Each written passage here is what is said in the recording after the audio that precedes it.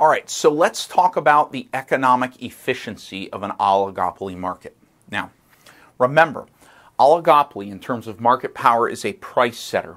And remember that price setters face a downward sloping demand curve. We have seen this before in monopoly. We have seen it before in monopolistic competition. So we're just reviewing the same exact thing.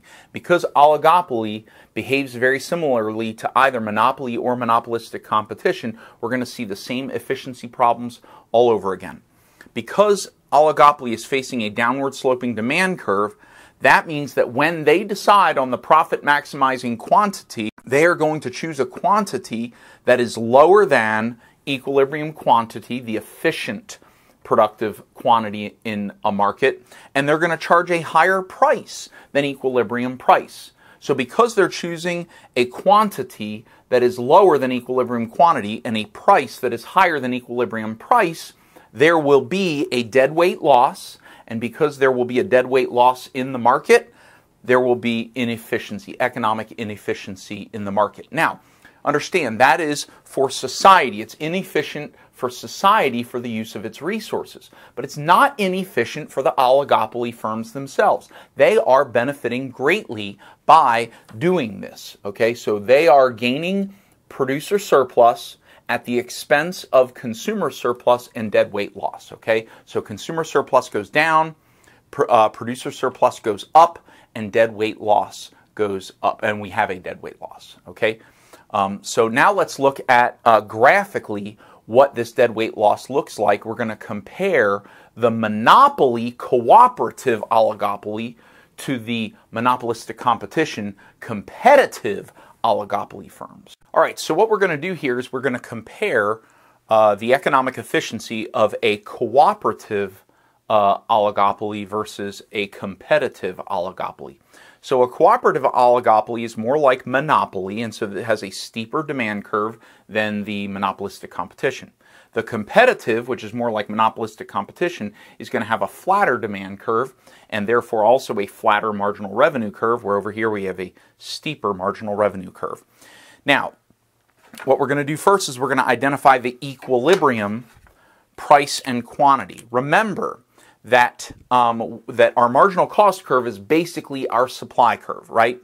So ideally, we should, in an efficient market, we should see production and quantity and price where marginal cost is equal to the demand curve right here. So this would be the efficient quantity. So we're going to say quantity with a little e for efficient. And then over here, bring over the price. This would be from the demand curve. This would be the efficient price. Okay, but this group of firms are all going to collude. They're going to cooperate with each other and agree to produce a quantity where marginal revenue for the entire industry is equal to the marginal cost for the entire industry. And therefore, they are actually going to produce a smaller quantity that intersects here.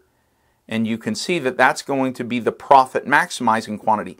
It is the profit, it's going to maximize profit for the industry, and then each of the firms will take their share. Okay? But ultimately it should benefit all of them. And so that's a smaller quantity. You can see that the quantity is now smaller, but we're going to go up to the demand curve and then over, and you'll see now that the price P prime, I got to put a prime on this Q. P prime, that's the profit maximizing price. You can see that the profit maximizing price is higher. So this group is going to produce a smaller quantity at a higher price, and it's going to benefit all of them. Now here's what I want you to focus on here is I want you to see the deadweight loss. The deadweight loss is this triangle right in here. I'm going to darken it in as much as possible. There is our deadweight loss. And what we're going to do is we're going to compare that deadweight loss to the deadweight loss over here. You can also compare the producer surplus and the consumer surplus, but we're just going to focus on the deadweight loss. Okay, over here, we're going to go to the intersection here of the marginal cost curve and the demand curve. This would give us our efficient quantity and our efficient price. Oops, excuse me, let's go horizontal there. Our efficient price for this market. Now, all of these oligopoly firms, they're competing with each other. Okay.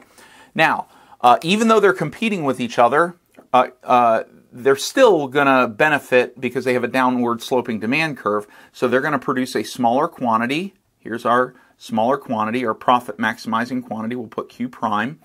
And then, whoops, that's not quite vertical. It is kind of vertical.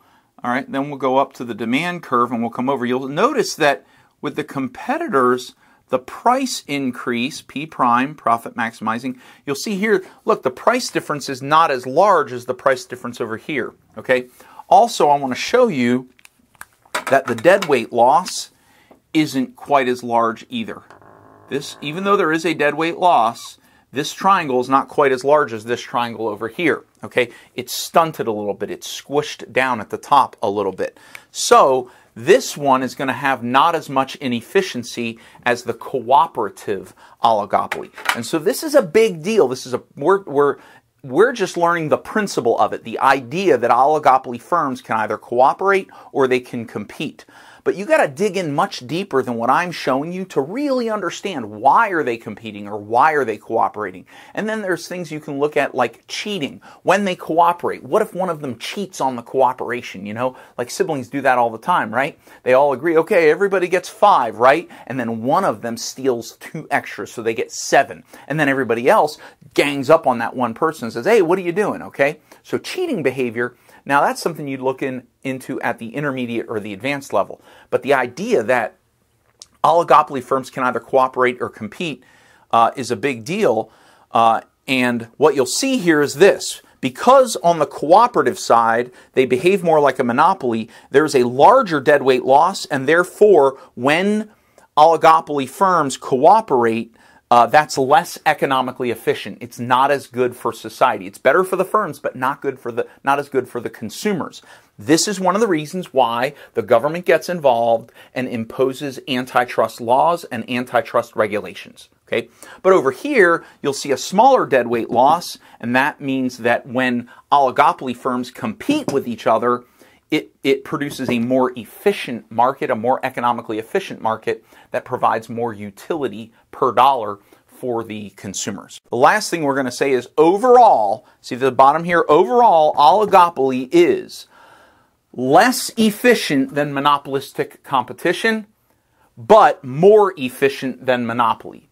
So even though the cooperative oligopoly acts like a monopoly, it's still going to wind up being probably more economically efficient than a monopoly will. And over here, even though a competitive oligopoly industry is more efficient, monopolistic competition is probably still going to be more efficient than the oligopoly. Okay? So basically what you have is a situation where the most efficient market structure is perfect competition. Then general, and we're being very general here, then monopolistic competition, then oligopoly as competitors, then oligopoly as cooperative, and then monopoly all the way at the other end. And that's all we have to say really about economic efficiency.